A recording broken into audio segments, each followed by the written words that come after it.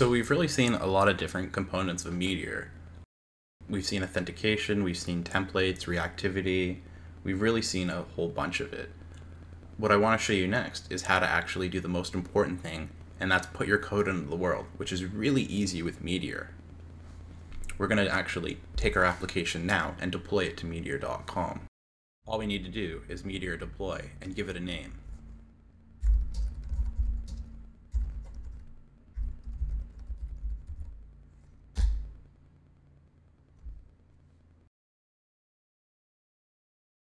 Meteor will automatically bundle our application, upload it, and deploy it onto their servers. Okay, so it's done. It's deployed our application to Meteor.com for us. Let's go check it out. You'll notice that they don't have the same data. That's because they don't have our local database. They created a new one and populated it.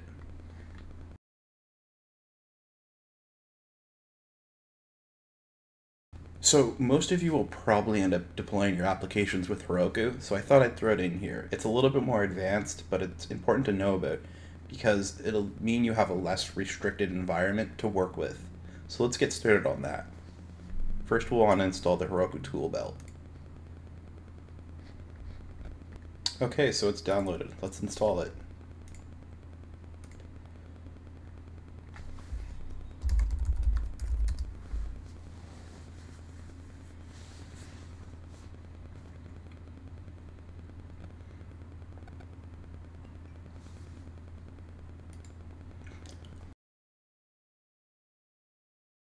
Great, now we have Heroku installed.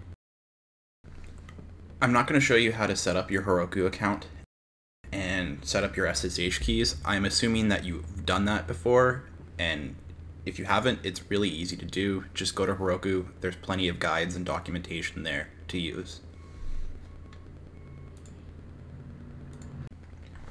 We're going to be using the Heroku Meteorite build pack.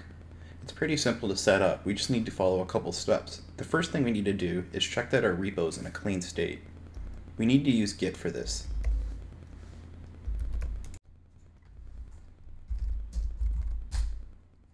We'll just add all the files.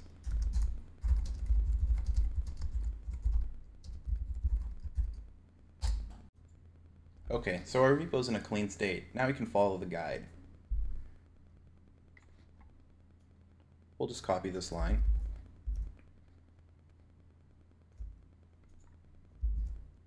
We'll add a name to the end of it, just so we know what the application is being deployed as.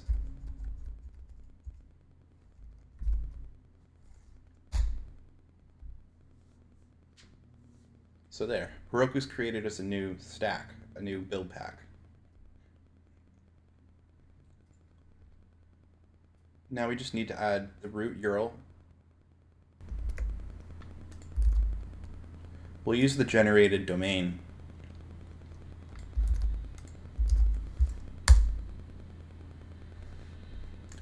And now we just need to do one more thing, and that's add Mongo to it.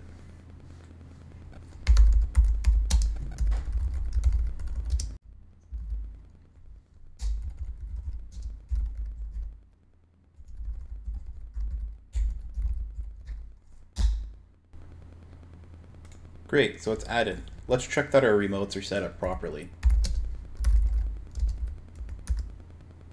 So there, we have Heroku as a remote. That's perfect. All we need to do is push to it.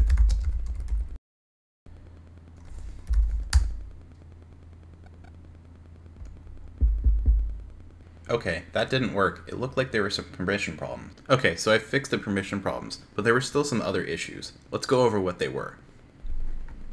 Okay, so there were two mistakes I made while setting up. The first was that the root URL should begin with http/, otherwise Meteor will explode. The second thing is this version of Meteor requires a greater version of Node, so all we needed to do was define a package.json and tell it which Node version it wanted. So since we have those, we can now go check out our app. And here it is.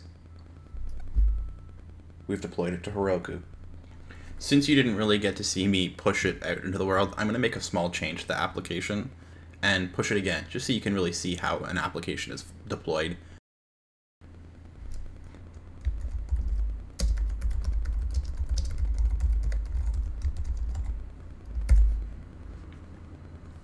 So we're just making a small change, just some text. We'll add all those changes.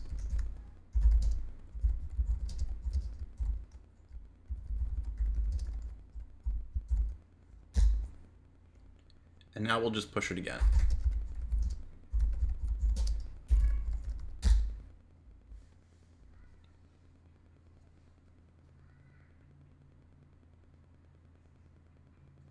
You can see this time, it's actually using the greater version of Node. Okay, so it's been redeployed. Let's go check it out now. And there, we can see that I've made that text change, and it's now on Heroku.